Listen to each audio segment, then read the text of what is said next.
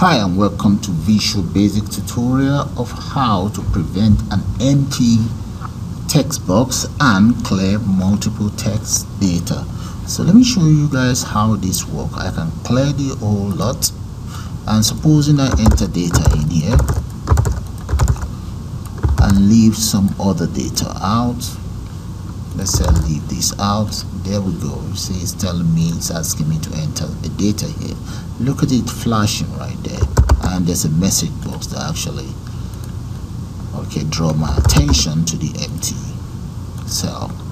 Okay, see that? So, and let's assume I have this data in there. Okay, click on print, and there we go. So what I'm going to do now is I'll take you guys straight into Visual Basic development environment, and we can put one of these together. So let's do that now, guys. Hi, welcome to Visual Basic tutorial. In this session, I'm going to demonstrate how to prevent an empty text box in VB and clear multiple Visual Basic text box. So let's start by clicking on Create New Project. Let's give that a name. I'm just going to call it VB underscore multiple text box. Multiple text box.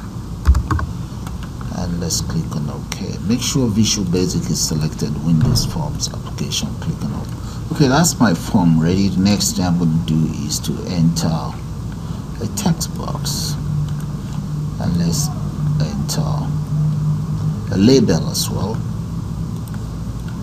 and a button there. So I'm going to now kind of like populate the interface and just make it look a little bit busy, and I'll get back to you guys as soon as I am done with the population of the interface. Okay, this is how the interface looks like. It's just a simple interface. So for this gender, let's click on here, and I'm going to click on edit, and just let's edit it to female and male. There we go. That's gender taken care of. As for the proof of ID, there it is. Okay, those are the data for the proof of ID. And here this is just a rich text box. Okay, so let's start by double clicking on exit. I'm going to take care of that first. And as for the exit, I'm just going to declare the following variable: dim I exit as dialog result. Okay, right in there, I exit equals message box dot show confirm if you want to exit. Just for your information, this tutorial is at a request of another viewer of mine.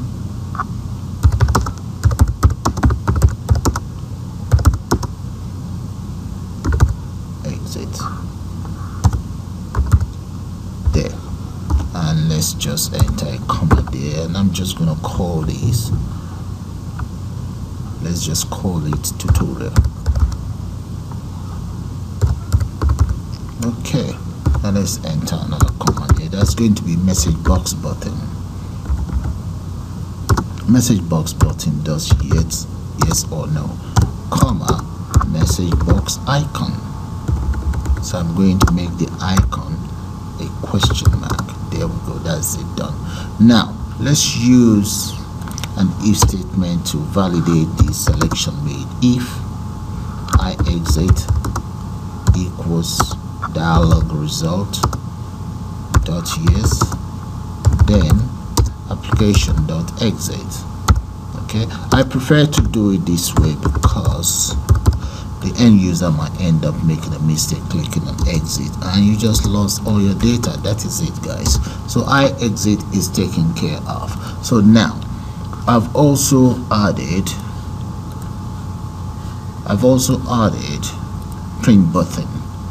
It's not required, but you might as well learn how the print button is done. So also double click on print document, and I'm going to also double click on print dialog, and those two objects, they are right here. I bet you guys can see it. There we go.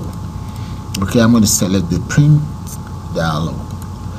Now come into the property of the print preview dialog, select it, and let's make that print document. Make sure the document is called print document 1. Now next thing we want to do is, let's double click on this, double click on the print button, and right there you see this print preview. That's the name of the print preview. Copy that, come right in here, double click on that, paste that in there, and just enter .show dialog. There we go. Now let's come in here, and we now want to double click on this print dialog itself, print document 1. Double click on print document 1. In there you enter e.graphic. Okay, .draw, you want it to draw the string, and the draw string is right underneath here somewhere. Draw string. Okay, and open a bracket, and what do you want me to do? RT receipt, this very one, dot text, whatever text we have in there, comma, and I'm going to set a font for it now. So that will be, let's go for new font, and my new font is going to be what? Let's say the font is going to be an Arial, and we say comma 12, that's the size, comma font style dot, make that bold, and right here let's say comma again, and that is going to be for the brush. I want the brush to be black, brush dot black. There, comma, new point, and the new point is going to be 0 by 0. There, that is it. Those are the lines of code that will print out the content on the rich text box. So have a good look at it. Now go to the next one. Here, this is the important bit. We want to be able to check to make sure this is not empty. Okay, so now to do that, we're going to use as follows. Let's double click on that first, and we will use a for loop to get that sorted. So let's declare a variable for us, dim. Let's call that t as control. There, and for each t in me.controls, there we go. And I'm going to use an if statement. If type of t is a text box, then what I want the system to now do is also use an if statement to check if there's anything in there. If t dot text equals empty, then I want the following.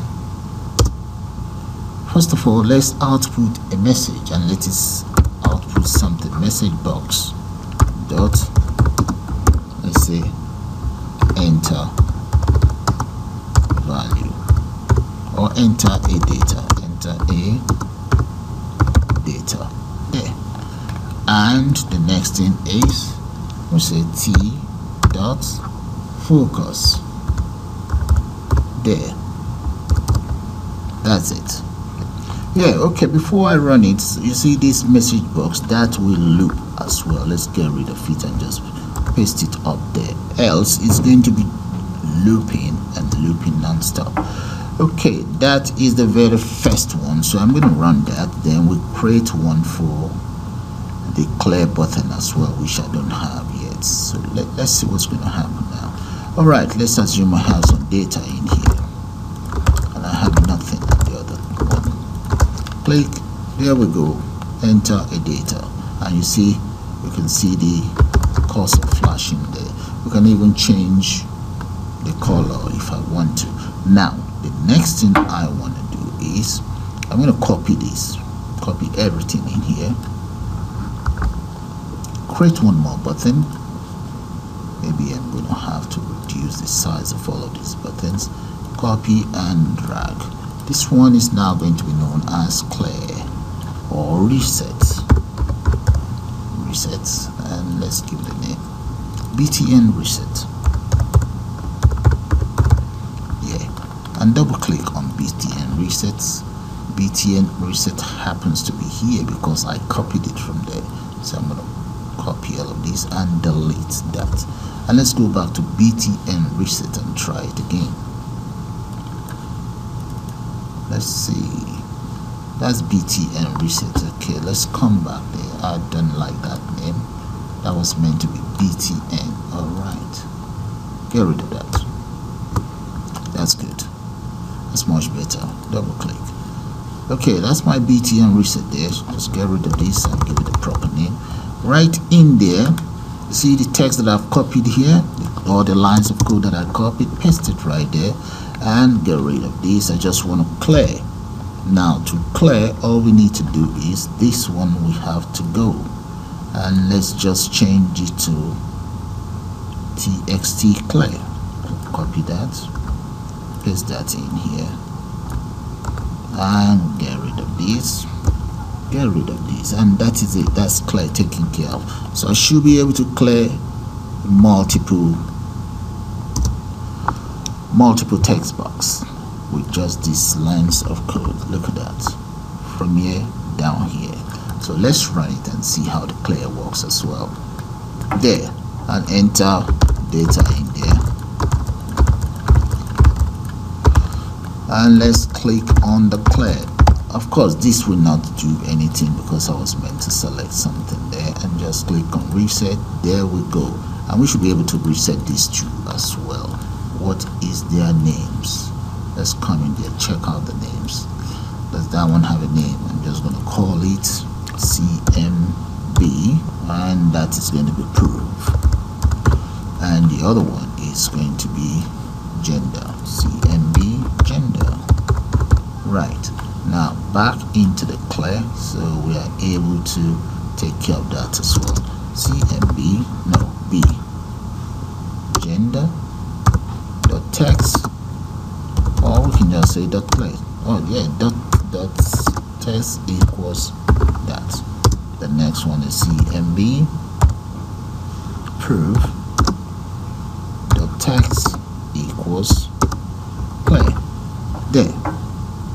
And we also need to just clear the receipt dot clear.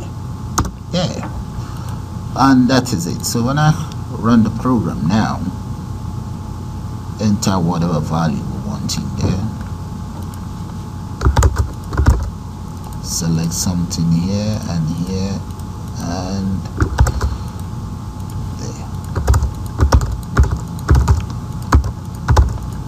So click on reset. There we go, it's working how we want.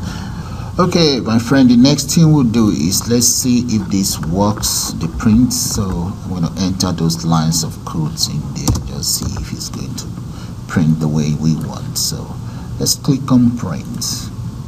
There we go, look at that. Okay, all we just need to do is click on this button there. If you click on it, there we go. Yeah, it will be printing somewhere. Okay, let's close that.